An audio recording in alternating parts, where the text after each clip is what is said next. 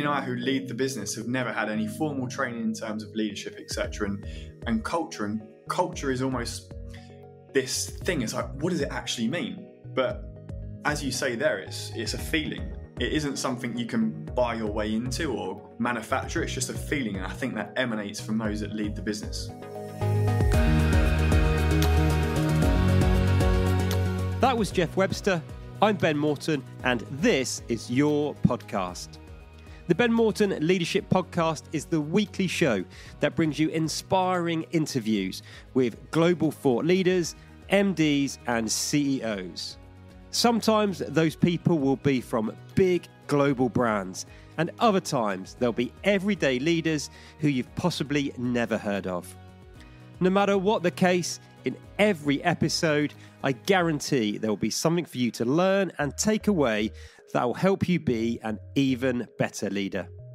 In today's episode, we are talking with Jeff Webster, a Forbes 30 under 30 recognized leader who is the co-founder and chief operations officer at the inspired lifestyle brand Hunter & Gather. In this episode, amongst other things, we are talking about the transition from working in a big corporation to a startup, or from a startup into a big corporation, and the lessons to be learned from that, whether we are a leader or a hiring manager bringing people in, or whether it's us ourselves making that career move. We're talking about the good old concept of work-life balance, but we're taking a new take on it. We're looking at it as a pendulum more than the traditional seesaw. We're looking at Jeff's entrepreneurial journey, deciding when to quit or keep going with a project or an idea that we're working on, and also the true and practical purpose and value of having a purpose. Plus, as always, lots more. So that is it by way of an introduction, folks. Let's dive straight in, and please enjoy my interview with Jeff Webster from Hunter & Gather. Jeff, can we start off by me asking you to talk about your very first leadership experience and sort of what you remember of that and how it's gone on to shape you as a leader now? Yeah, for sure. I think it was back when we were hiring our first team members, and we was hiring, candidates from real big food companies, and we was about £2 or £3 million revenue at that stage, and the real imposter syndrome set in. It was like we're hiring these people from these massive big food companies to come work for our small little challenger brand. So I think that was when the wheels were a bit wobbly for me, and I reached out to one of my mentors, and he said, in this kind of leadership and management thing, he said, as long as you care, 90 or 95% of caring about the individuals and caring about people, if you've got that, which, Jeff, you have that in abundance, he said to me, you'll be absolutely fine. So that kind of set any nerves aside and enabled me to push on with being that leader that really cares and has empathy. So yeah, that was the real kind of turning point for me. So before we launched Hunter & Gather, I didn't manage anyone. I didn't have a background of leadership in business at all. So it's really been learning on the job during kind of the ascendancy of Hunter & Gather. So who was that mentor? Because it sounds like they were a great mentor, right? And I love that advice that they gave. That's something I talk about all the time, just empathy and caring, and really remembering that every single person we lead, right, is the most important person in the world to somebody else. They don't just work for us. They've got friends and family and loved ones, husband, wife, partner, or whatever. So understanding that and the impact that we have is really key. And it sounds like kind of you was really fortunate to have a mentor who gave you some great counsel early on. Yeah, it's a guy called Chris Green, and he's only actually a few years older than me, but comes from a similar background, albeit up in the northeast of England. And he was working within a business that we was actually a customer of. So they provided services to our business, like outsourced supply chain services. And he had a team of about 25 or 30 at that stage. So it's kind of leaning on his experiences, and I'll shout him out. His name's Chris Green. He's now a CEO of a huge company that are doing great things in kind of the cell regeneration side of things. But it was, yeah, that simple bit of advice, just saying about caring. And it's interesting actually, because our lead investors now who have really put a lot into our business and backed not only the mission and the vision, but us as individuals. Grant, who actually sits on our board, once sat down and said to us, when we bring new people into the business and we hire new people, what is that conversation that they go home that evening and have with their loved ones, their friends, their family? And what is that first, feeling they get about the business? So always frame it in that way. How can you welcome someone into the business? How can you show that care, that empathy, that warmth? So it's always, that's always front of mind when we make decisions, or we bring new people into the business, or we make decisions. Yeah, that's fascinating, Jeff, actually. And it really resonates with something a guest on a previous episode, Erica Sinner, who I think was episode 167, and we'll drop a link in the show notes for people to go and listen to that as well. But she had a really nice way of describing culture, which sounds like it's in tune with your thoughts as well. And I'd never heard anybody describe culture like this before, but she said culture is how people feel on a Sunday night. And that really stuck with me, because many of us have probably experienced it, right? I used to call it Sunday night syndrome, that feeling where you're trying to enjoy the last of your weekend with your friends or family or whatever, but your mind just starts to think about work and it starts spooling up. And if that's inducing any sort of anxiety or dread that's taking us away from enjoying the rest of our weekend, like, there's something wrong there, I think. Yeah, for sure. And there's always going to be occasions where there's anomalies within the journey. The journey isn't just rainbows and sunshine. Absolutely. But if that's a feeling that's recurring every single week, there's something wrong. And it's an interesting one about culture. Amy and I, who lead the business, have never had any formal training in terms of leadership, etc. And culture. And culture is almost this thing. It's like, what does it actually mean? But as you say there, it's a feeling. It isn't something you can buy your way into or manufacture. It's just a feeling. And I think that emanates from those that lead the business. Yeah, I love that. There's so many things I want to ask you, and you've touched on quite a few of them already. But going back to your piece there around sort of those slight feelings of imposter syndrome when you were starting to bring in some big hitters from much more of the well-established brands, I think you have some really interesting insights to share that would be relevant for other leaders in your position who are doing that, but also for some of those, in inverted commas, big hitters who are maybe going from a big corporate maybe into more of a startup, because it's interesting both ways, right? I think those people joining a startup, they're coming from somewhere where there is lots of process and systems to follow, and they can sometimes find it hard because they're taking a lot of that big business knowledge, and they can get frustrated that it doesn't exist. So, like, what were perhaps some of the challenges you experienced in terms of integrating those people into the business, getting the best from them, and what solutions have you found along the way? I think the biggest challenges really are the internal narrative within our own minds, particularly in mine. Right. And it was that imposter syndrome, because on the outside, we had fantastic structure set up. We had SOP set up. We had an onboarding process set up. We had fantastic growth within the business. So I think it was more a mindset issue, as much as that sounds like a cliche, because every time we've brought these quote unquote big hitters into the business, they've been blown away by the onboarding process, the wonderful mix between self-guided onboarding versus sessions with other team members, sessions with ourselves. So I think that internal dialogue was the biggest challenge. And I think that's always something that I in particular work on and do self-work and self-development, etc., to explore that and to remove those obstacles that do stand in the way.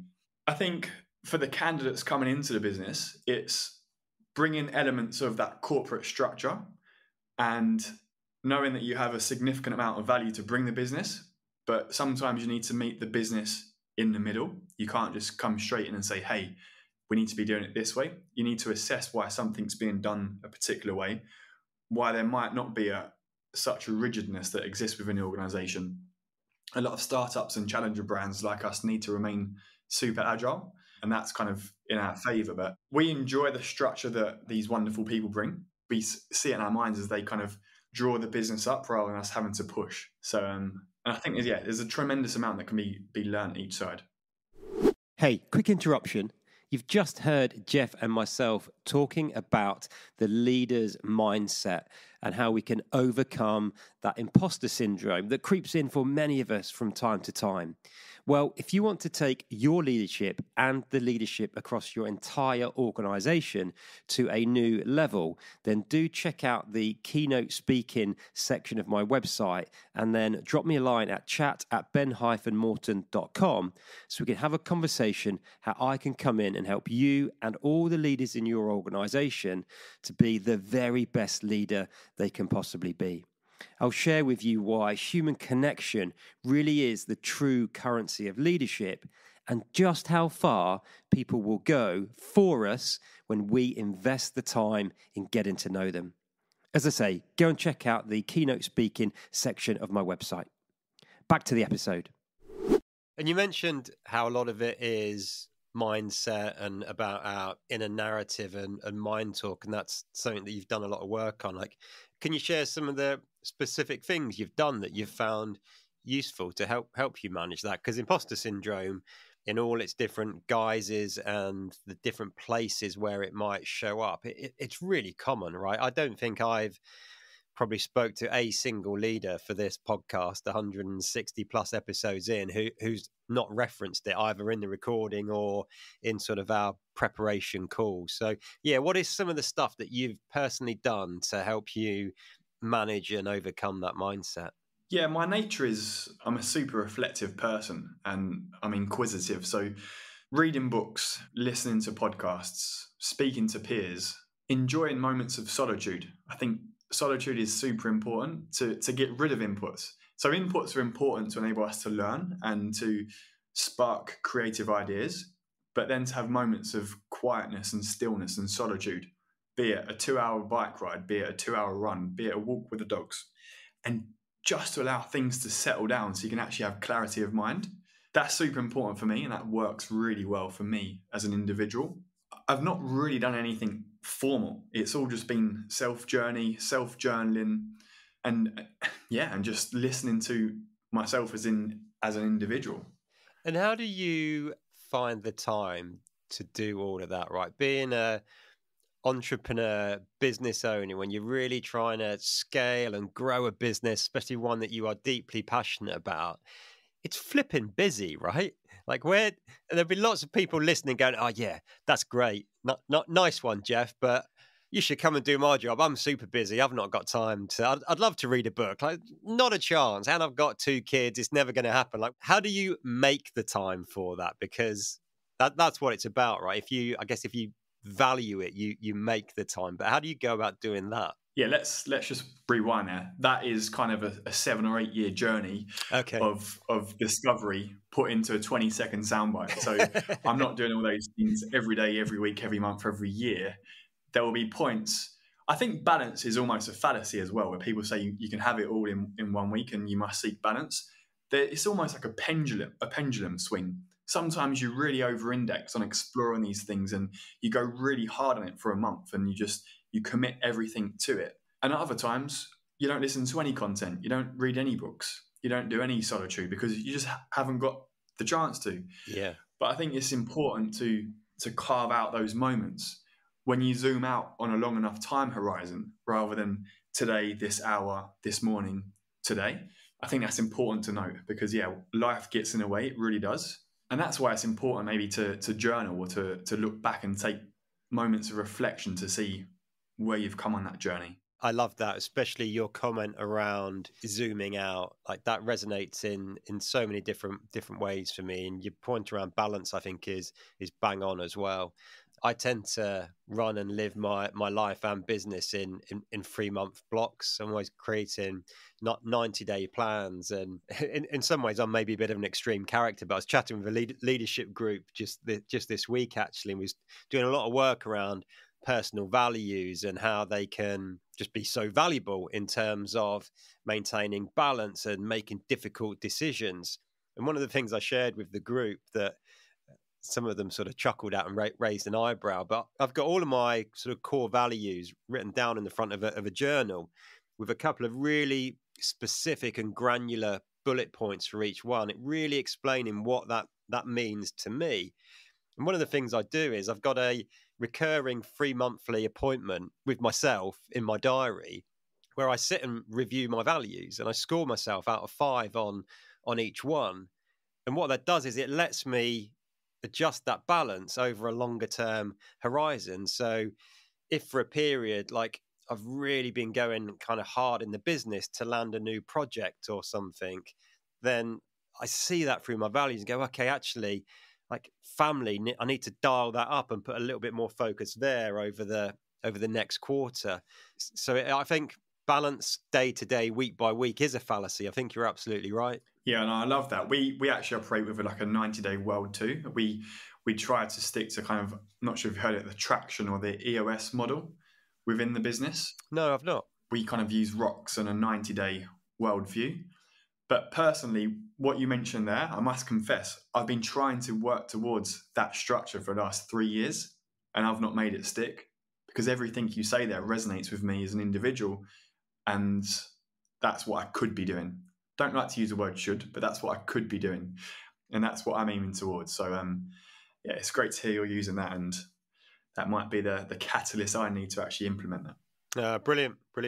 I want to talk a little bit about your backstory as well, Jeff. I really enjoyed sort of doing some research and reading a few of the articles on your LinkedIn profile. So you grew up in Dagenham, same place where my mum grew up, and just up the road from my childhood home. So Europe's biggest council estate. It says you went to a comprehensive school that was in special measures and were frequently called defiant. And then in your word, you said you could quite easily have ended up in prison like some of your classmates. But then fast forward to 2021, you're in the Forbes 30 under 30 list. I'm really interested. Do you think you have been successful because of that start in life or despite it? I think it fuels me. I don't think it's because of, I think it fuels me at certain times and provides motivation. But I think from a young age, it's a cliche, but from a young age, I felt different to my peers. I felt there was something, I viewed the world around me slightly differently. You could call it a fish out of water. But yeah, there was almost a feeling of, nope, I'm going to remain focused in the moment. So I need to remain focused. I need to achieve certain things at certain times, hit certain milestones. But yeah, I wouldn't say it was because of. It's more of it provides fuel for the fire as we go along. But with that, it also comes with great difficulties too, because again, it adds to that imposter syndrome. It adds to, why are you here doing that? Not only friends went to prison from school, but my actual biological father went to prison when I was 2 years old as well. So it's interesting when you look back and you see, I could have become a statistic, just like friends and family had become. So yeah, it's not a get the violin out moment. It's just a reality and a fact of the situation, but also is fascinating to look back on. Yeah. And what were some of the behaviors or traits that led some of those teachers, I guess, to label or describe you as defiant? I questioned everything. So I had a yearning for knowledge and understanding. And if logic or a decision didn't make sense from authority with teachers, the management, I was the kid that would say, why is that? How comes we're doing that? And if anyone ever says to me, just because, like, geez, it's like a red rag to a bull. I crave substantiation and justification. Always have done. Since a young age, I want to know how things work. Why is it done like this? And that's fed into what we do as a business in terms of how we're trying to revolutionize and redefine the food system and provide products that really question that conventional wisdom and status quo. But I think that was, the main thing I would be called at school is defiant. And my business studies teacher, Mr. Phil Date, we still communicate now. He had his own business and went into teaching at the age of 50. And he was kind of a big inspiration for me when I was 14 or 15. I could see what he'd achieved and what knowledge and wisdom he was trying to impart on us students. And at parents' evening, he'd say to my parents, one moment he's an absolute delight. The next moment he's a nightmare. But that was just because I would want to question things and I guess not conform. You could say the education system is set up and in place for the majority. And I think when you're a business owner or a business founder or an entrepreneur, unfortunately, you're not in the majority. Your brain almost, I think, works in a different way. And I guess the attributes and characteristics were quite prominent from a young age, which meant I probably did stand out and probably was defiant and probably did have a different behavior set to my peers. I've not thought about it in that way before. Yeah, it's fascinating. It reminds me of, like, it's one of my favorite TED Talks. And again, I was playing it just this week to a group, but the one with Sean Aker from Harvard, where he's talking about the happiness advantage. And he shares a graph on it, which is, he says very amusingly, is made up data. But basically, he's talking about, if you ask any sort of academic or scientist, like, how does a child learn to read and write? He said scientists and academics will immediately change the question to, how does the average kid learn to read and write? He said, then we tailor everything we do to the average. And if you are above that kind of average line in terms of your intellectual abilities, your creativity, your sporting abilities, then actually you're frequently going to get labeled difficult or defiant or whatever, because you're challenging and you're pushing and you're stretching against it, and you want to know why. And it's a brilliant TED Talk. He says, instead of sort of wanting to delete those people and make them conform, he really wants to study them and understand. So then how can we move other people, like shift the whole average up and just dramatically improve performance in our businesses and society? And it just strikes me, you are perhaps one of those little red dots on his graph that is sitting above the average. Yeah, really interesting. Yeah, we see it time and time again in society, be it with a marathon running plan that's in Runner's World, for instance. That's going to be created for the average. And an old running coach said to me, who actually ran for Team Ireland, he said, these running plans are made for everybody, but are good for nobody. Yeah, love that. And you see it even with lab results, like lipid blood results, for instance, from doing some self-evaluation. You see an average. Well, that the average is, in that scenario, quite a sick population. Yeah. So if you're within that, are you suboptimal? So there's many ways of framing that. So yeah, I love that assessment, and I'll seek out that TED Talk post this chat. Yeah, I'll stick the link in the show notes for everybody listening as well. But Jeff, there was another article I saw on your LinkedIn that really resonated with me. And I guess it's another story of persistence, or to use that word that some of your teachers used, defiance. Like you said, a lot of the so-called experts said that you'd never make it on the high street as a business. You'd never make it sort of getting in and selling through retailers like Holland and Barrett here in the UK. And you very nearly didn't, right? I think you said, was it one of your sort of distributors went bust and you lost a hell of a lot of money? But you didn't see that as a failure, right? You and your co-founder, Amy, you said, saw that as fuel or another reason to keep going and try again. So with that as the backdrop, how do you and Amy decide when to keep going and when to keep pushing with an idea and when to stop? Because I get asked this all the time, and I've personally got stories both ways. I've got some where I refused to quit and it's paid off. And I've got other stories where I refused to quit because I've probably got quite a stubborn nature. And looking back now, arguably, I should have quit maybe 18 months, 2 years earlier on that particular project. And people often ask me, how do you know? How do you know whether to keep going or call it a day? And I can never come up with a great answer. So I'm hoping you can. Don't expect one from me. I think it's that intuition piece that comes with the attributes of an entrepreneur or business owner. You develop this intuition, this gut feeling. Does it pass the sniff test? You look out for these signals. I'm not sure you can put it onto paper. It's not a formula. Yeah. We live in such a way that everyone expects a formulaic response to be able to do it, a checkbox of doing something. But I think that's part of the magic. Yeah, the magic combination or magic formula that makes up the attribute set of people like us who run businesses or lead businesses. I don't have a good answer. Sometimes you just feel it's the right thing to do, or sometimes you feel it's not the right thing to do. Just like animals have, we observe animals in nature, they got a sixth sense.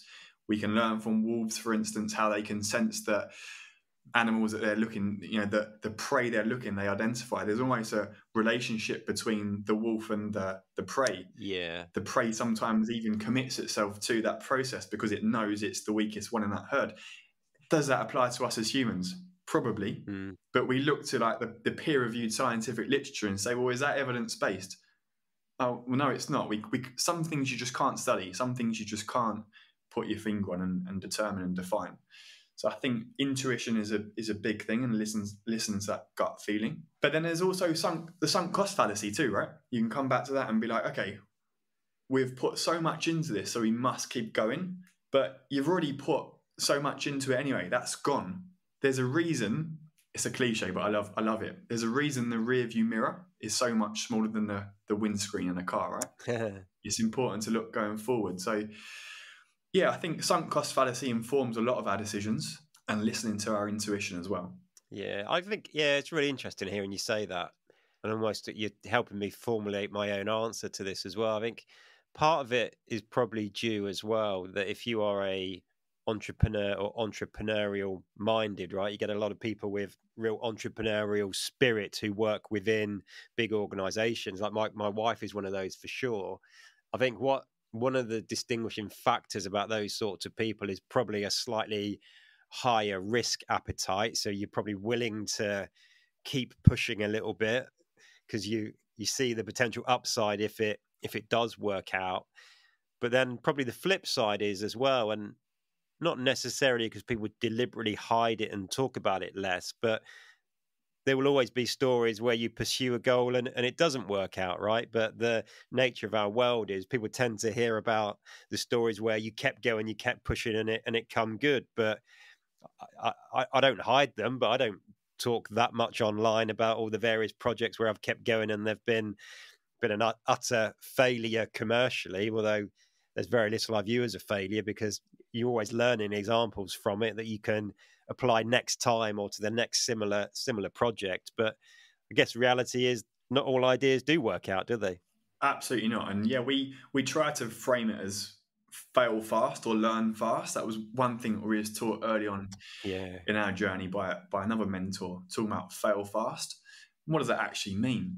But we see every quote unquote failure as a learning opportunity, as long as you learn from it. Otherwise, it's the definition of insanity, doing the same thing and expecting a different outcome. Yeah. But yeah, learning opportunities are all around us at all times. We live in a society now where things are at such extremes. You either see the huge successes, so you got the success bias, and I think more so recently, you've also got the failure bias as well. So you've got two ends of this spectrum. So people only ever see the real successes or the real failures, and you don't realize there's like many rungs along in that spectrum. So you can create a fantastically successful business that may not be at the far end of the success spectrum, but you're going to achieve wonderful things. When we first started our business, friends and family said, well, who's going to buy that mayonnaise? There's plenty of other mayonnaise out there. Who's going to buy that product? Or someone else is going to do it.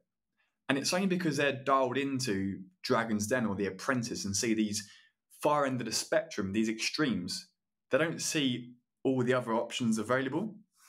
So I think that puts a lot of people off actually embarking and harnessing their entrepreneurial spirit as well. I've gone a bit off the topic with a question there, but I think it's important to raise that. There's two ends of the spectrum that are prominent. In between, it's kind of lost its grayscale. Yeah, you bang on. And I think what's also as well is I guess it's because as humans, we have a inbuilt negativity bias, right? Which has made us successful as a species and kept us alive. But we can dial in and listen much more to the negatives and the naysayers. Like when I started my business in 2012, 2013, the amount of really nice people, close friends and contacts and colleagues I'd worked with in business all told me it was a stupid idea, worst possible time to start a business. You must be mad. And I just chose not to listen to them. But it was quite compelling. It's quite hard to ignore it. I was like, surely there's never a good time, but we do have this negativity bias, don't we? For sure. I almost, yeah, if 90% of people around me are saying it's a bad idea, I'm like, great, I'm doing something right. Yeah. Love it. Brilliant. It's a bit playful, but yeah. Jeff, I want to come back to something we touched on earlier around sort of new hires and bringing people into the business, which I think is interesting because it strikes me that you are a very purpose-driven business, right? You're not just making any mayonnaise; you're making mayonnaise for a reason and with passion and purpose. So, for such a purpose-driven business, what's your approach, and how do you sort of balance the seesaw when you're faced with maybe a new hire with incredible business related job specific skills and experience who perhaps isn't such a massive advocate of your purpose and mission? Like, what do you do in those situations? Which takes primacy for you? Yeah, first and foremost, they need to have a skill set that is applicable to the role, because ultimately for us to have the impact on the world that we know we can have and that we're having, we need to make sure the business is functioning as a business. Without that, you're on a hiding to nothing. Then it comes down to, if the individual has passion for the lifestyle too, fantastic, amazing. But it's quite difficult to find people with the applicable supply chain, operational, financial, even sales background that are highly passionate about the nuances of what we advocate as a business. But that then goes on to the next layer, or the next filter, is their appetite and curiosity and integrity as an individual, and their desire to want to learn, and the questions that they ask within the interview process. The questions a candidate asks is more important to me than how they answer the questions that we ask. So I think what they're looking to learn from us in that process is super important, and that feeds into my intuition on a particular candidate. And interestingly, Amy and I have a very joined up intuition when it comes to many things, be it business decisions, be it candidates, be it most things in life. So we make a great team in that regard. But yeah, I think it's the person's attitude and appetite to learn, to ask questions, and their curiosity. Talking of curiosity, this is purely out of curiosity. What are some of the best questions you've been asked then by a candidate in an interview? Are there any that really sort of stand out, that sort of blew you away? It's like, wow, flipping heck, that's a great question. Is there anything that sticks in your mind? Yeah, and I actually use it myself now when I'm screening new suppliers or speaking to anyone really that are looking to sell us something. It's not hugely compelling. When you're looking to bring on a new team member and their candidates, you're almost selling them the business too. But it's simply, what are you guys doing that's currently not going well? Like, what are you looking to improve on? What is a skeleton in the closet? And just have that kind of transparency on the table. That was a good one, and that's one that's informed many of the questions that we ask on the other side. That's a great one. And how do, if you ask that question to potential suppliers as well, how do they generally respond to that? I guess like anything, you're going to get a spectrum, some that respond quite well. And I'm assuming you get some who are quite uncomfortable, almost do the political thing, trying to not answer it, will they? I always drop it in at a particular time as well when it feels right. So they're like, they've been on this kind of, 10, 20, 30 minute kind of sales pitch. And I drop it in and you can almost see, like, not a rabbit in headlights, but the handbrake comes up and they're like, whoa. And 9 times out of 10, I typically get, that is a great question and no one asks me that. And then you put the sales spiel aside and you start having a proper conversation about, because I'm fascinated by how other businesses are run. I love it. And their processes and what keeps them up at night, or, what they're trying to go through. Because anyone can tell you the good stuff, but it's like, well, what's the bad stuff? Let's manage expectations here and understand how we can help potentially solve them as a customer of yours, or just go into it with all cards on the table. So I think, typically it's responded with a sense of humor, but also it brings down that barrier and it's almost an icebreaker. Yeah, I love that. It's almost a brilliant way to like rip off the armor, right, and pull off the mask and really get to know each other as individuals and really get into each other's businesses. And I'm sensing, I think you're probably quite like me. And the individuals and companies that don't want to go there are probably the individuals and companies you don't want to work with yourself, right? Exactly. So we're proud of the suppliers we work with our team, the people. It's all about relationships. And if you can't have that candid, honest glass of wine type conversation, it's too transactional. Brilliant. Love that. Love that. It's my favourite bit of the conversation so far. Jeff, finally, I know there's lots going on. I know you've got big ambitions and growing the business. So what's new? What's on the horizon for Hunter and Gather? Yeah. So again, we don't talk about the failures or the learnings too often, but just this week of recording this podcast, we pulled a new launch of a product. It was an existing product going into a different format, but we made the bold decision. We're a great believer in hard choices, easy life. Most people want to take the easy choice and have a hard life. But at the 11th hour, we said, guys, we don't think this is right. And we had, buy-in from team on this decision. But we pulled a product, and that's going to wait until later in the year now, once we've kind of reformulated and it meets our exceptional kind of standards for excellence. But hopefully at the time of this podcast going live, we'd have launched our Restore. Our Restore. I always get pulled up by the brand team. I default back into my upbringing in Dagenham and saying Restore, but it's called Restore, and it's the world's first unsweetened electrolyte formula, which has got magnesium, potassium, and sodium. So we live in a world now where we've got mineral depletion within soil. We've got many people that live more of a low carb, ketogenic lifestyle, and sometimes the body gets rid of kind of salt and sodium and essential minerals. So we've created this fantastic product called Restore, and it comes in 3 flavors, 3 types. One is raw, so it's literally just sodium from pink Himalayan salt, potassium from potash salt, and magnesium from natural seawater. So it's a scientifically formulated blend that goes in a sachet, goes into a drink. People that exercise would love it. People that just want to restore their minerals first thing in the morning will love it. So yeah, that's the raw flavor. We then have lemon and lime, and we have mixed berry. So hopefully by the time this goes live, that'll be out in the wild and people will be loving it. So that's what's new for us. Amazing. So I've got a big cycling challenge coming up in June. So if it's on the shelves or on your website by then, I'll get some, check it out, and report back to listeners on what I thought of it. We'll get you some sent out. Amazing. I wasn't plugging for you to do that, but but amazing.